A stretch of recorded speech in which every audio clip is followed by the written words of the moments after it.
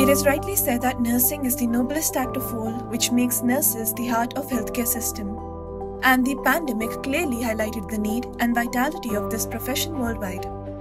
To meet the increasing demand of trained nurses, the nations need to work together for filling the shortage our healthcare sector is facing.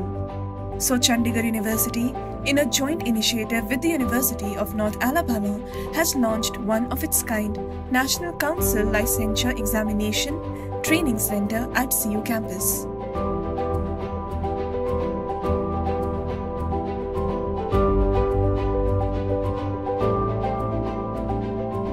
The NCLEX is a nationwide examination conducted for the licensing of nurses in the United States, Canada, and Australia.